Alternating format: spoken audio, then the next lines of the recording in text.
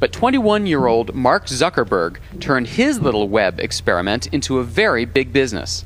It's called thefacebook.com, and it's like no college directory you've ever seen. For example, you can take a person and look them up, and you can get a picture of how they'd like to portray themselves in addition to, say, the courses that they're taking, sports teams, clubs that they're a part of, and who their friends are at the school.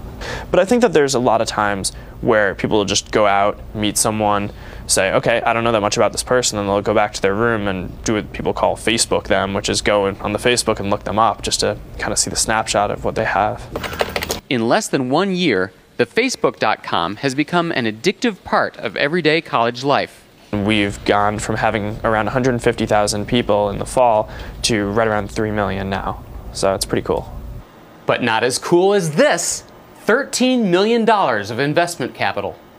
we get a lot of feedback saying like how much people love the site. I get a couple of marriage proposals each day.